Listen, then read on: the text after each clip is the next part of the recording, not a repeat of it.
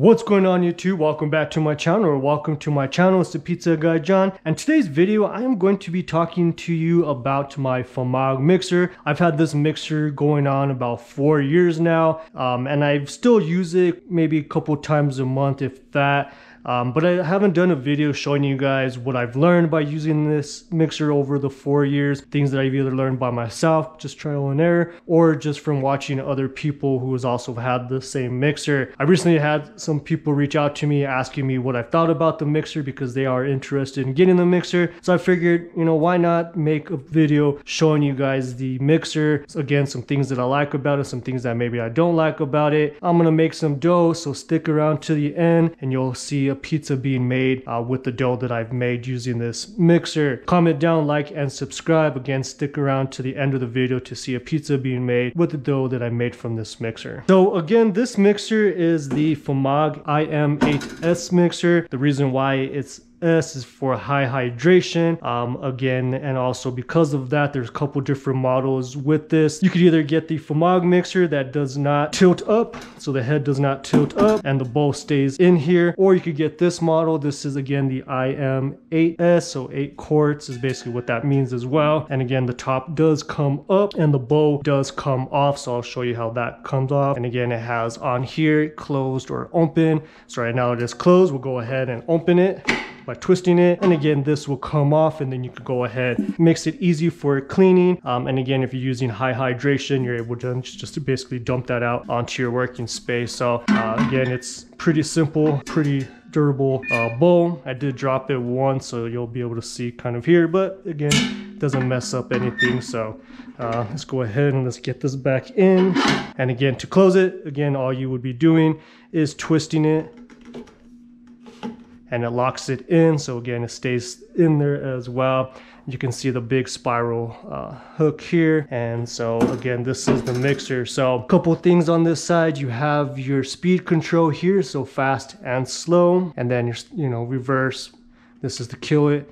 If you pull this up, it also kills it, so it's a safety feature as well with this. So one thing that I want to state right off the bat is this mixer is heavy. It is full metal. As you can see, it is, pretty durable machine. So I keep it in basically what I consider as the washer, dryer, pantry area, and it stays in there when I'm making dough. I don't move it. It stays in there because, as you can see, you need 2 people to carry this mixer. It is pretty heavy. You could carry it yourself, but just don't hurt your back or anything like that. So it is a pretty heavy mixer. So that's one thing, is that again, if you have someone to help you move it around, perfect. If not, if you have it in just one space where you're able to keep it and make your dough, even better. All right, so another thing that I've learned over the time with using this mixer is that it does tend to heat up the dough pretty quickly. So one thing that I've learned, and something that I've kind of been incorporating into my dough making, is I get cold water, ice cold water, and maybe 30 minutes to an hour before I decide to make my dough, I'll weigh out my water, place it into the fridge or to the freezer, and that way when I'm ready to start making pizza, I have some cold water that I'll pour in there. I like to go around maybe 30 to 40 degrees Fahrenheit when I'm making my pizza with the water, and over the time of mixing the dough with the mixer, it will heat it up to about the temperature that I want. So I'm gonna go ahead and just get the water now that I have here. And again, it's just some ice cold water. And again, I've seen people do ice cubes and they'll put it into the water. I really don't do ice cubes. I'll just go ahead and just use ice cold water. So let's take a look and see. As far as what this water is looking at, we're looking about 36, 35, about 33 degrees Fahrenheit.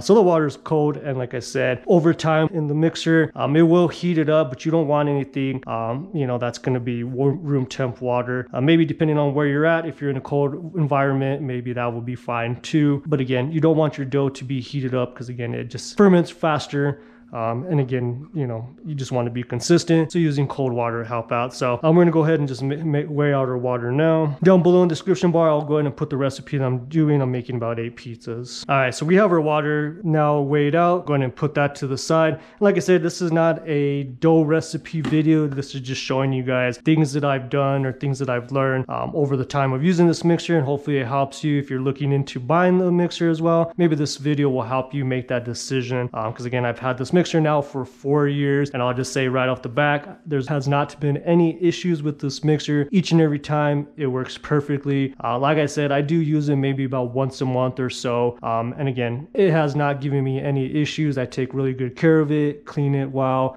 and all that. Like I said, all working parts are still in, you know, just as I bought it. So I'm going to just get everything mixed into the bowl, and then we'll come back. I poured the yeast into my mixture, so what I'm going to do is I'm going to go ahead and get this closed off. Again, all you do is you're using screws here, and again, this just tightens it up to keep it from coming up. Go ahead and close it. And well, like I said, I like to keep it on a low speed, so normally when I'm mixing it, I'm doing about speed 2 or so, and again, this is the forward button, the one that you want. Go ahead and hit that, and we'll let it go. As you can tell, it's at 1 or 2, and it is a quiet mixer, so that's one thing that I do like about it. It is very quiet, it's not super loud, so I do definitely enjoy that. And so while that is mixing, then we'll go ahead and we'll get our water poured in here. And I kind of just get maybe half of that in as well. And again, I'm keeping it at a low speed, maybe between 1 and 2, and just keeping that going. This will mix for maybe about 15 minutes or so. But again, 1 or 2 is where I like to keep it at. It's not mixing the dough quick, and it's not heating it up. So again, you want to be consistent and keeping at a low speed. I found, again, me personally, is the best way to go. So I'll continue doing this, and we'll come back here shortly. So one thing I do also want to mention is that being that this is an 8-quart mixer, you can do anything lower than 1,000 grams of flour. It does take a little bit longer because, again, the hook has to basically catch that and bring it all together. So, you know, it is definitely doable if you want to do small batches, but usually, again, this mixer is going to be made for big batches. What I have in this mixer is about 1,291, I believe, grams of flour. And then again, the amount of water. So this is the perfect amount. Anything above 1,000 grams of flour, perfect for this mixer. Again, this can go up to, I believe, 5,000 grams, you know, between 5,000 6,000 grams. That's going to be, you know, pretty good for this mixer. Anything more, of course, it's going to be coming out, but usually I kind of stick around anywhere between 4,000 5,000 grams of flour in here, and again, no issues whatsoever. So this has been going on for a couple minutes now. As you can see, it is all coming together. The bottom of the bowl is looking clean. I still do have some water as well as the salt to add in, so I'll go ahead and get that mixed in there, and then we'll be back here shortly. So as you can see, the spiral mixer is definitely pulling everything together. You have a clean bottom of your bowl, so that is nice. Again, it's pulling it together.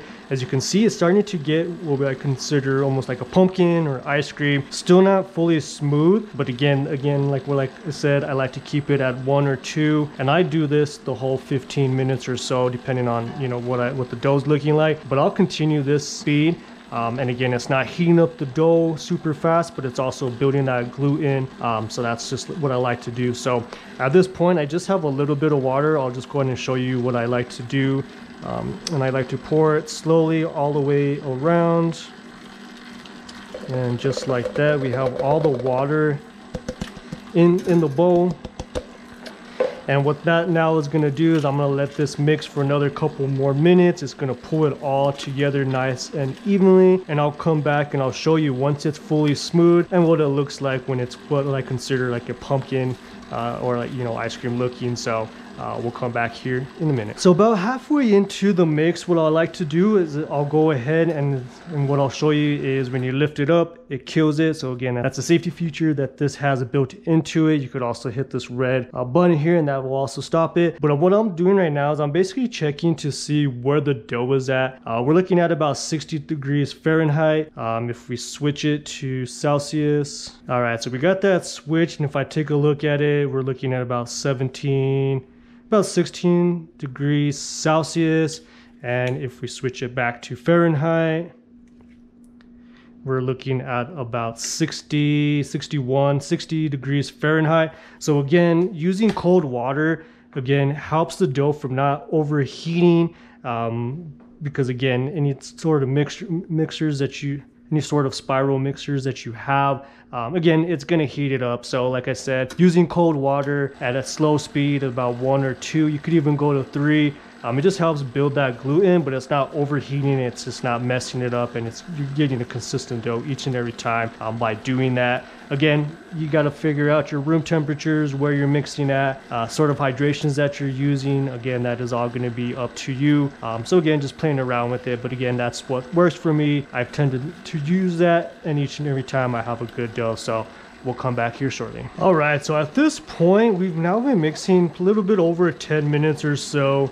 You can see that the dough is coming off the bottom really nicely. It's pulling away. The bowl is looking clean, and you can see it's getting that pumpkin look. It's starting to get there fully. Not quite there yet, but we're getting pretty close to, you know, what I would almost consider to the point where I would then stop the mixer and then, you know, cover it up and do some other resting periods. I'm gonna let this continue to go. Maybe like another minute or so, then we'll come back. I'll go ahead and also place the link to where I got this mixer if you're here in the US. There's a website that, again, I believe so far as of right now, they're only the exclusive dealers for this brand. So if you're in the US, of course, if you're anywhere else, I'm sure you'll be able to find it where they can ship to you. Again, it is made in Italy, but I'll go ahead and place that link down below. Check it out. Again, if you're interested in that mixer, again, the link will be down below as well. So what I really love about this mixer is the way that it builds the gluten and incorporates the air nicely into it. And that was really the main selling point on getting a nice spiral mixer, is that it's going to help level up your pizza game. It's going to help maybe your bread game, you know, whatever you're using it for, it's going to help in that. But it just helps build gluten nicely. It helps build that air. It evenly gets that in there. And so that's one thing that really sold me on it. It's just also the way that it's made, you know, it's built really, really nice. Like I said, I've had this mixer now for 4 years and I've had no issues with it, knock on wood. So that's really one thing. Is now what you can really hear is you could hear the air. You could hear the air being pushed in from the spiral mixer into that dough. So that's when you know that towards the end where you're getting to the point where this dough is pretty close to finishing, because you could hear the air being pushed into there. You can see some bubbles that are also being formed as well.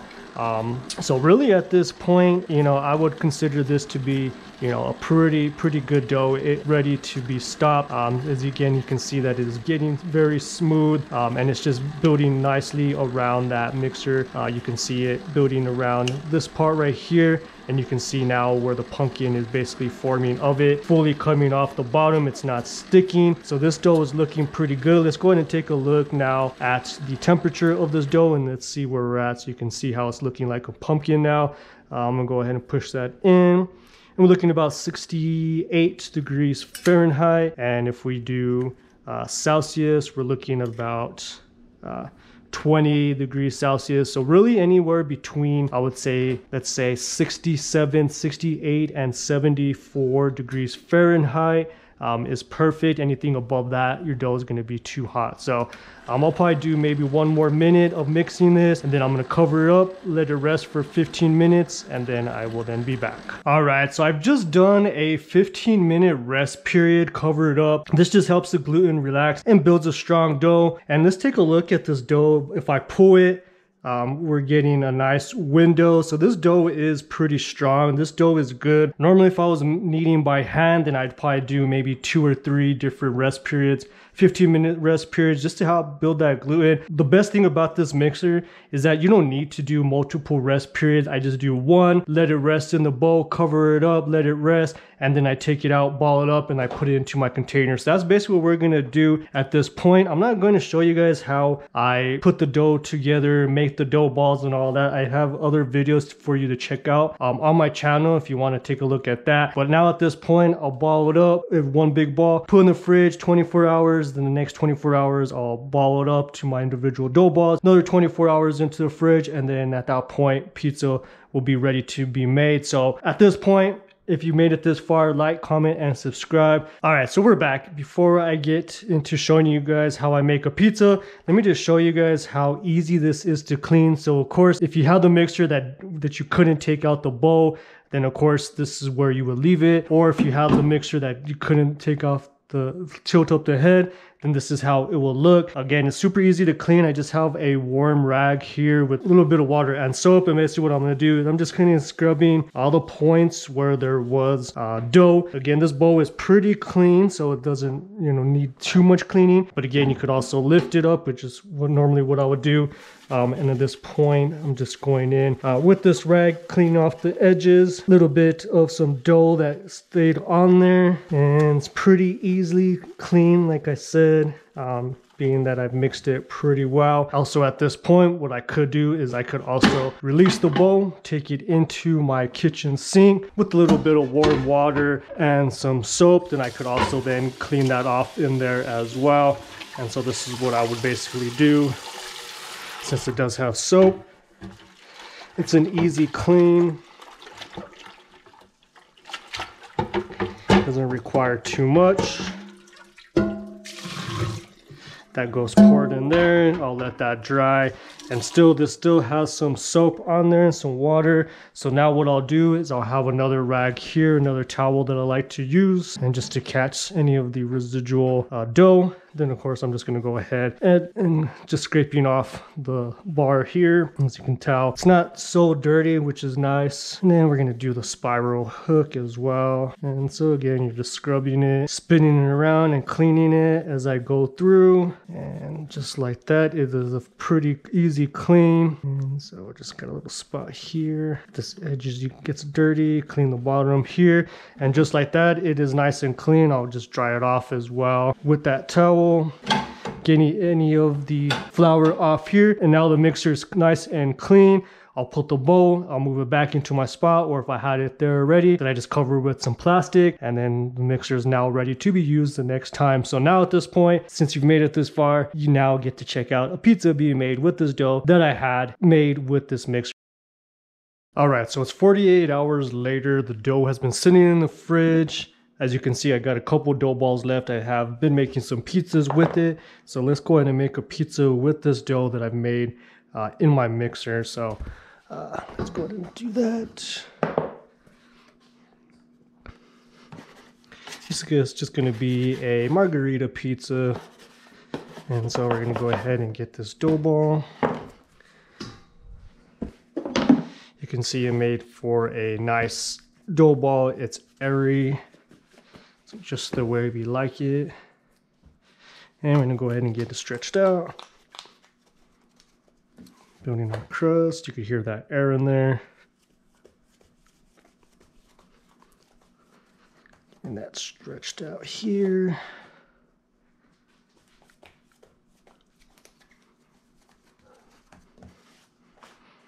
Dough's feeling good.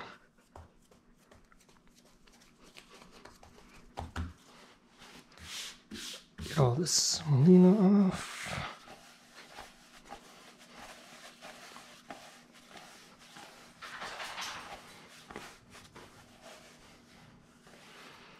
Alright, so we'll go ahead and get this here. And like I said, we're just going to go down with some of our red sauce here.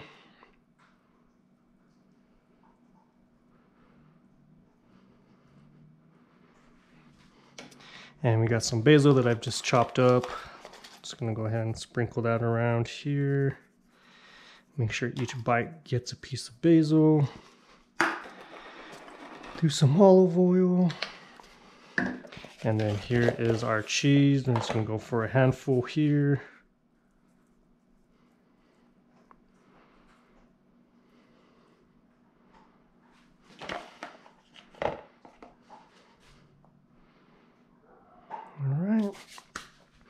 And we've had our dome preheated with some wood, so that's ready to go. It's been, like I said, I've been making some pizzas with it.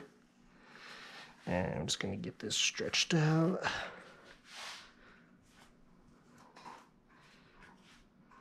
All right.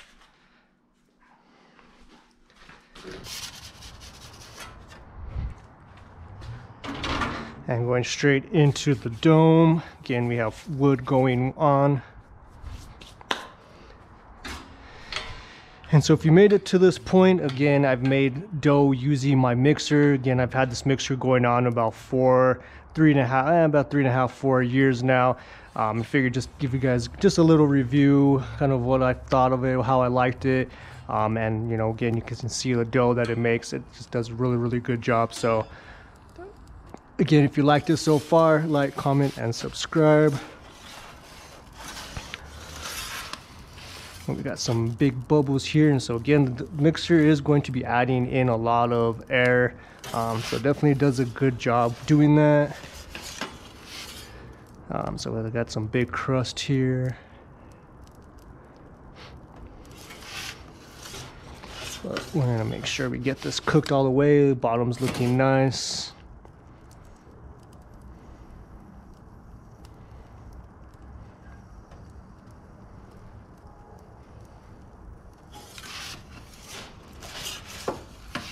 Finish it off just right here. Again, bottom is looking good.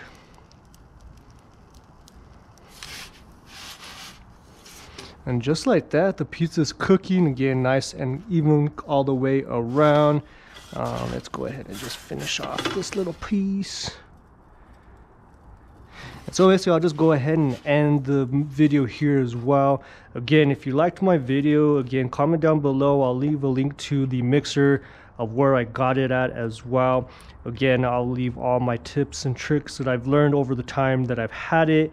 Again, if you're interested or just have some questions, again, shoot me a message down below or check out my Instagram at the Pizza Guy John. I'm all happy to be answer any questions there as well. But again, this is the pizza that was cooked. Again, this dough was made using the Famag Mixer IM8S. Again, I appreciate you all. Like, comment, and subscribe, and we'll talk soon.